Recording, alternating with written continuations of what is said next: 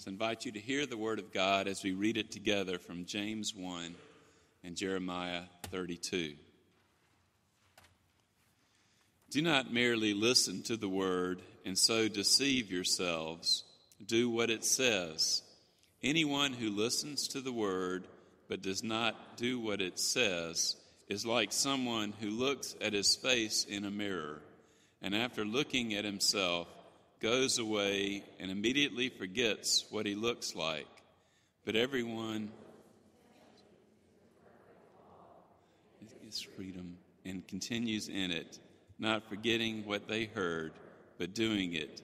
They will be blessed in what they do. The people of Israel and Judah have provoked me by all the evil they have done. They, their kings and officials, their priests and prophets, the people of Judah and those living in Jerusalem, they turned their backs to me and not their faces, though I taught them again and again. They would not listen or respond to discipline. They set up their vile images in the house that bears my name and defiled it. They built high places for Baal in the valley of Ben Hinnom to sacrifice their sons and daughters to Moloch. Oh, I never commanded, nor did it enter my mind that they should do such a detestable thing and so make Judah sin. You are saying about this city, by the sword, famine, and plague, it will be given into the hands of the king of Babylon. But this is what the Lord, the God of Israel, says. I will surely gather them from all the lands where I banished them in my furious anger and great wrath. I will bring them back to this place and will let them live in safety. They will be my people, and I will be their God.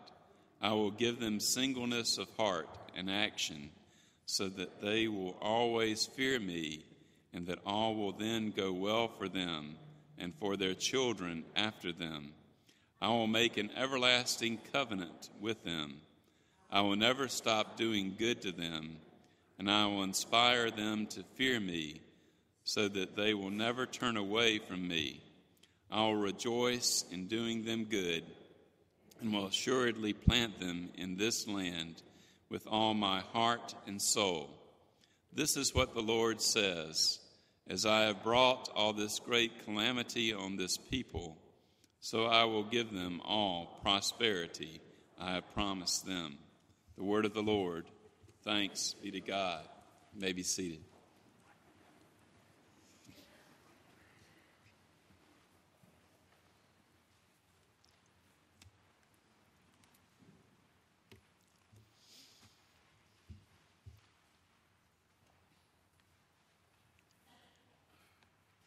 There is a difference between listening and faithful listening. The father says to the son, "Didn't you hear what I said?" The son says, "Yes." "Then why didn't you do something about it?" the father says. Later, the son would say to the dad, "You never understand me. You never listen to me. You never pay attention to me. All you do is give me stuff. You never give me your time, your attention."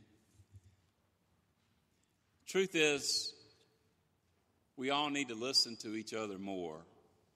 We need to listen to those that we love and focus on them, and not just listen with our ears, but respond with our actions. That's what this passage is about. Don't be just hearers, but be doers. And specifically, it's talking about listening to God and then responding to Him. And that's what we'll be responding to and thinking about today. One of the saddest stories, and I'm thinking about the Super Bowl today. I'm sorry, if you're not a football fan, please be patient with me. One of the saddest stories that's gone on this past week is what has happened to one of the greatest talents in football. Johnny Manziel won the Heisman Award at Texas A&M. He was drafted in the first round of the NFL. He was given several opportunities to start for the Cleveland Browns NFL football team. But he had a problem with alcohol abuse and drug abuse. He went to rehab last summer.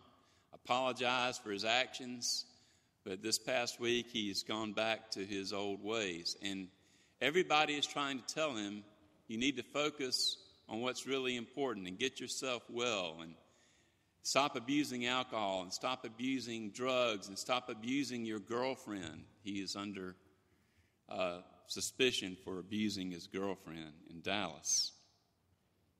His parents tried to get him in rehab twice this week. He wouldn't listen to them. His own agent tried to get him to go into rehab. He wouldn't listen to him, so his agent quit. Cleveland Browns tried to talk to him about his problem. He wouldn't listen to them. He wouldn't listen to anybody. Isn't it sad? Isn't it sad when somebody very publicly will not listen to anyone? And isn't it sad when the people you know, or even yourself, when we shut our ears and we won't listen to what we know is right and good for us? In our passage, it talks about listening and being doers. There really are three kinds of listeners to the Word of God. There are people who really refuse to listen. There are people who listen, but then they don't respond. And then there are people who listen and respond. So let's think about that for just a little bit. It's very similar to the idea that Jesus had about the good soil and the bad soil and that kind of thing, that parable that he told. There are those who hear, but they really refuse to listen. They plug their ears. They stop listening on purpose. They don't want to hear. I think this is where Johnny Manziel is. And there are even those who get mad when you're trying to talk to them and they don't want to listen. This is the way the Pharisees responded to Jesus. I don't want to hear that you're the Messiah. And so Jesus said to them, they have ears to hear, but they do not hear.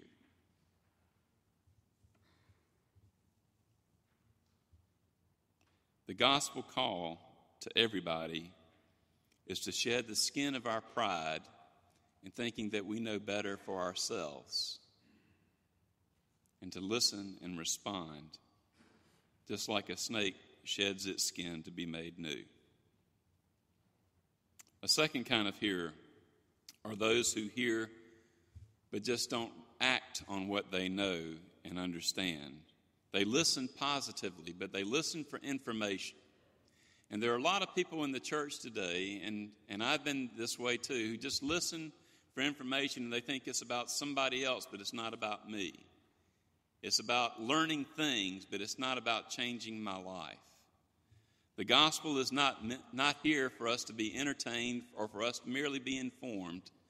It is for us to learn and to be changed. And sometimes we can have low expectations that God will do anything with our lives, and we have low expectations that we will ever change. Sometimes life hardens us, and we suffer, and we refuse to listen to what God is saying. But I invite you to open your ears. Spurgeon said, these are the kind of folks who hear the call to repent, but they do not repent. They hear the call to believe, but they do not believe.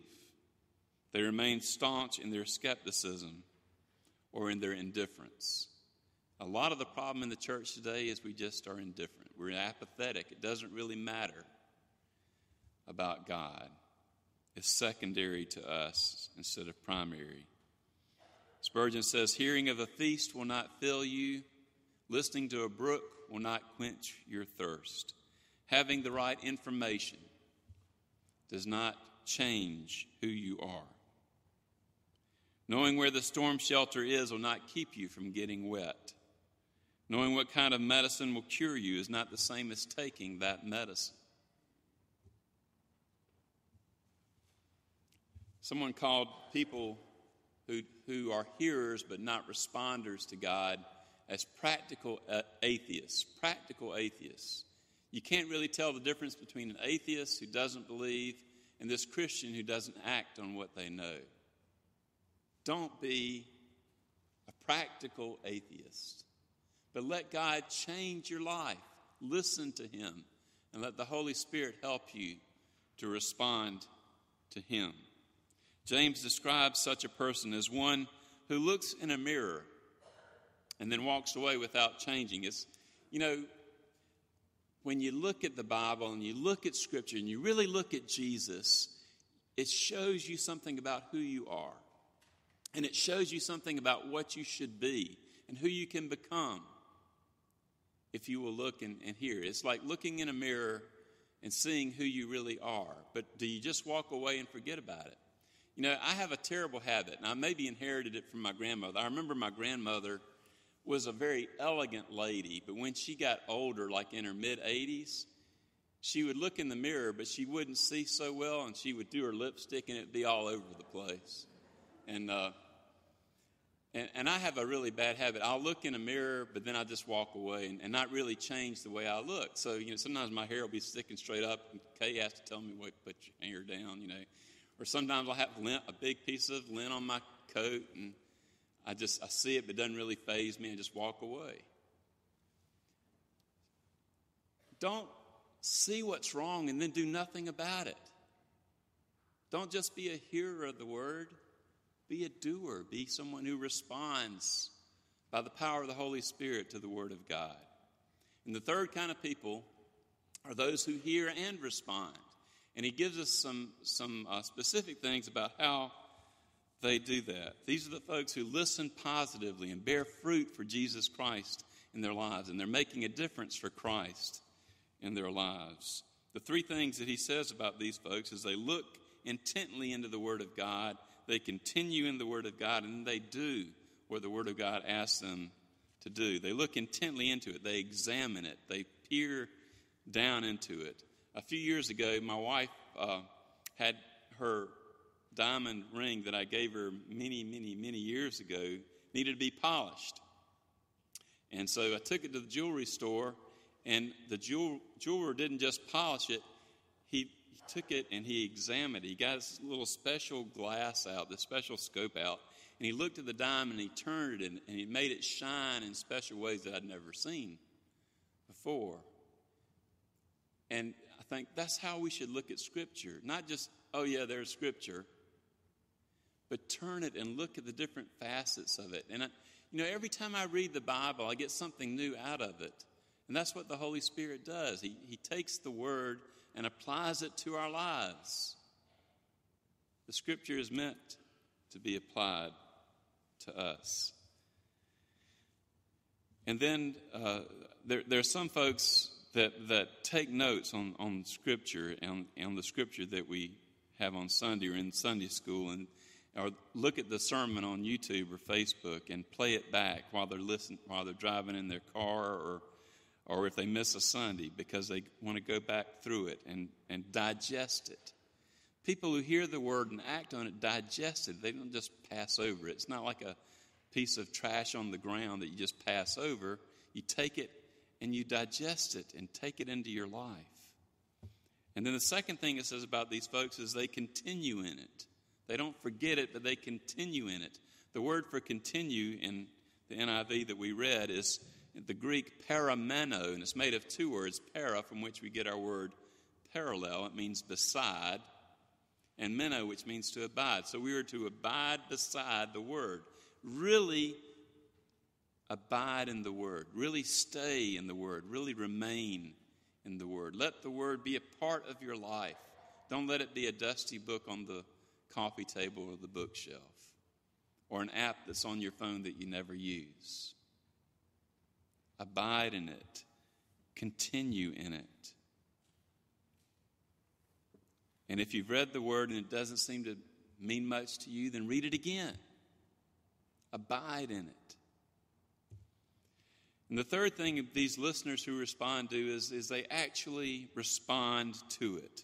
A reaction occurs, like when you're trying to light your grill and you have the gas on and you turn the little lighter on and poof, it gets going. Let that be the reaction in your heart to the Word of God. Let it get going in your life. Respond to it. Let it ignite in your heart. Be a doer and not just a hearer only. Another football story. This happened when I was a kid, but Jim Marshall was a great player for the Minnesota Vikings, and he really should be in the Hall of Fame. But on this particular game against the San Francisco 49ers, he had picked up a fumble, ran it in for a touchdown, and then another time came, he picked up the fumble, and he ran it into the end zone. The only problem was he ran it into the wrong end zone. He ran it 66 yards the wrong way. Everybody on national TV saw it. And all his players tried to catch him and his own players were trying to tackle him. And the people on the sidelines were running down the sideline saying, turn around, turn around. And he thought, you know what he thought? They're cheering me. This is great. I'm going to run in for another touchdown. They're so excited for him. People in the stands were yelling at him, and he thought they were cheering for him. He heard something, but he wasn't really paying attention to what they were saying. And he was not responding to what they were saying. There are people in your life who are saying, turn around. The Word of God is saying, turn around, go the right way, go God's way. Are you listening? Or do you just continue to plow down the way you thought is right? Listen. The Word of God is not for the person next to you or the person over there or the person down the street.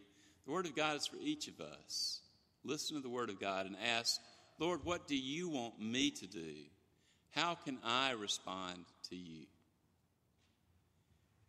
And then don't just listen, but respond to it. Amen.